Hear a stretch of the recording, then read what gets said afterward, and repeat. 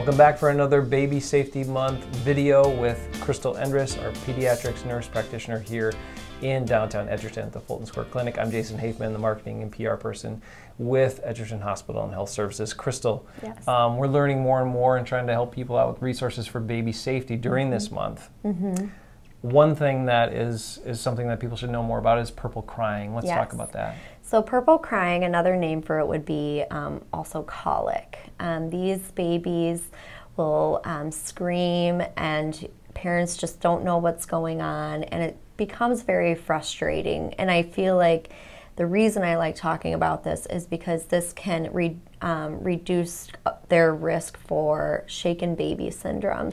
But with purple crying and educating parents early on about this, that there's safe ways to go about it and teaching them the signs and symptoms and how to walk away from it and know that nothing is wrong with their baby, but it's okay to just walk away. Let's talk a little bit more about that on a personal level. You're a parent, I'm a parent. It's not the easiest job or role in the world, is it? No. It can be tough, and especially when you have all of these other things on your plate. You've got work, you've got all these other responsibilities, you have this new being that you're trying to care for, and sometimes you just don't know what they need or what they want because they can't communicate with you yet. Yes. So that can be a really difficult thing, and you need to give yourself that ability to kind of step away, like you said, if you need to. Definitely. I always tell parents, just put your baby down in a safe spot. You need to recognize those symptoms of yourself to know that you're getting angry and frustrated, and they will be okay. If you just set them in their crib, putting them on the floor is fine too, and just walking out of that room when you know there's nothing else that you can do is the safest thing for the baby.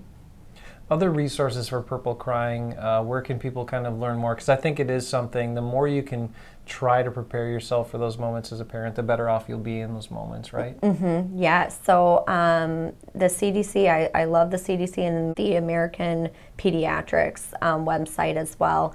They offer some great resources, and also purple crying stands for an acronym. So purple is the peak of crying, the U is the just unexpected, it just comes up, and then the R is resist soothing, so you're trying to coddle, soothe, rock, it's just they're resisting that. The other P is pain like face, so they're just really red and stressed and grimacing, and then it's just long lasting. It feels like it does last forever, but it does go away, and then it normally happens in the evening. So how do people know the difference when between purple crying situation or normal crying, that where they can comfort their child and they will calm down quickly?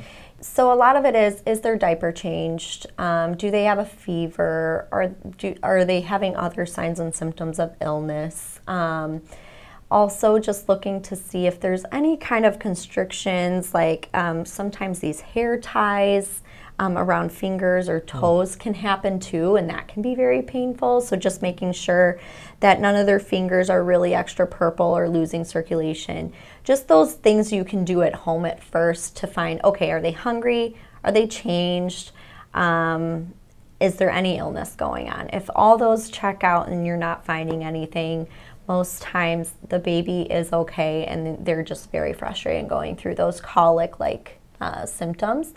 But I always say call your primary care physician or go to the ER if you do have that gut feeling there's something else going on. Crystal, thanks so much for sharing more information related to purple crying for Baby Safety Month. We'll be back again soon with one more video this month. It's Baby Safety Month in September. Resources, links in the comments below.